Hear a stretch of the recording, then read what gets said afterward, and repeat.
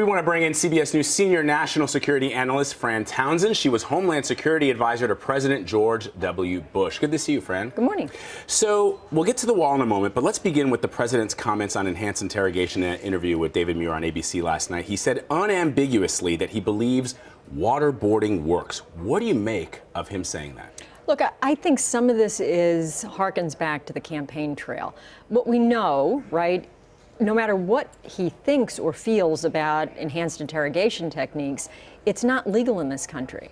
And so to the extent that the president would want to go back and return to those techniques, he would need legislation for which there is not bipartisan support on Capitol Hill. So I think we shouldn't, while the statements are in and of themselves may be concerning to many Americans and frankly to many foreign allies, it's not possible to return to that without legislation for which we don't see political support. Now, there's been this draft floating around, this draft executive order, I don't know if you heard about it, requiring the CIA to reconsider using enhanced interrogation techniques.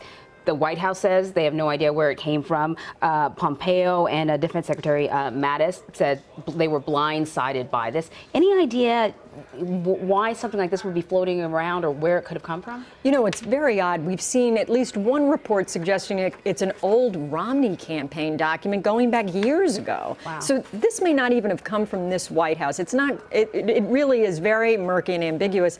And you're right to point out, you know, two of his senior cabinet members have made statements under oath to Congress that they would not support this. Not to mention, you know, if you talk to the men and women of the CIA, many of whom suffered criminal investigations.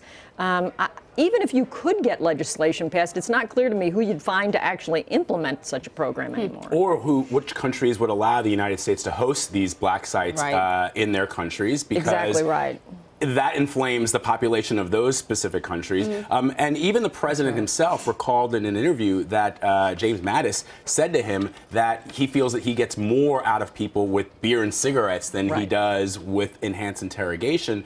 So I guess if it's just a campaign promise that he's putting out there to let the people know that he is sticking to the things that he said he would do, but on the other hand, you've got every member of Congress, with the exception of Liz Cheney, I guess, saying that this is not happening. John McCain, who was tortured, has said that we're not bringing torture back into this country. So where does the president go from here? Well, look, I think in fairness to the president, we have to understand that every president, when they come in, asks for reviews of certain policies that they disagreed with, and they made clear of that on the campaign trail. And the president is entitled to ask his federal agencies to review this policy. He's asking the question, does it work? And that he's entitled to ask that question. He may not like the answer he gets, but he's entitled to ask the question, and we ought to not sort of criticize him for asking questions. Right. And to be fair to the president, he did say to David Muir that he would defer to Mike Pompeo and James Mattis when the decision when he had to make that decision. But the other thing that he said was that he's talked to other people who said that torture is effective. Who are those other people? And I'm sort of curious about that too. If, you know, everything that I have heard, and I'm sure you too, has indicated that torture isn't effective, that you don't necessarily get truthful information when people are under that sort of duress. The president says he's heard otherwise. What is the general thinking within the intelligence community on this? You know, I don't think that there's a single opinion about it. I mean, I think that there are those in the intelligence community who go harkening back to post 9/11, when there was not a whole lot of good understanding and information about the structure of al-Qaeda and how they operated, believe that we did get information of value. And so that's why I say, you know, presidents are entitled to ask questions. They just don't get to control the answers, right? And so that he's asking the question is fair. And we'll see if we even get an executive order that asks for a formal review. As you pointed out, it's not clear where this draft came from, and the White House has said they don't know, and they're not even talking about this today. They're turning to trade in executive orders today. Let's turn to that executive order, though, the president signed yesterday, ordering the construction of a wall on the southern border. From a national security perspective, does the border wall move the needle? And if he's asking, he can sign that executive order, but he needs Congress to deploy those funds. Sure. Well, there's about $100 million in the DHS budget that could be directed towards the wall. And I think that the president and the signing of the executive order said, we're going to get this started. Look, and this goes back, the idea of a wall goes back a decade. Right. In 2006, Congress passed this legislation. It was really forced on the Bush administration. And what we found during the Bush administration was this may not all be bricks and mortar. And I think that still holds true here. You're going to find there's technology, there's fencing, there's a bunch of ways you can discourage people. To the extent you discourage people, you take measures that discourage people, make it harder to enter illegally, illegal immigration is reduced. And so the president is entitled, I think, to try and make it, to discourage illegal immigration and to take measures that do just that. But you're saying that the wall wouldn't be because when you hear that El Chapo can use tunnels to get drugs into the country, they don't care about a wall. I mean, we're talking about immigration in this case, but there's also, he's talked about drugs coming across the border.